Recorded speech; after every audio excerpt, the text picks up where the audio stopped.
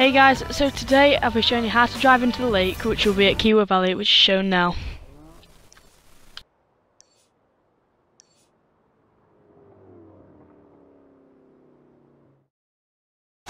So the key to going into the lake is you have to reverse, because if you go forward you'll sink, and if you follow the steps then you should be inside the lake as seen.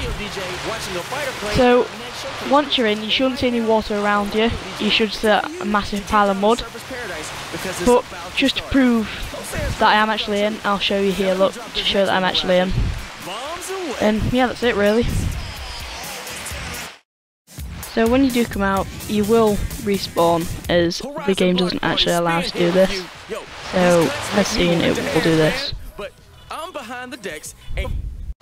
So, I hope you enjoyed this glitch. So, make sure to hit that like button and also subscribe.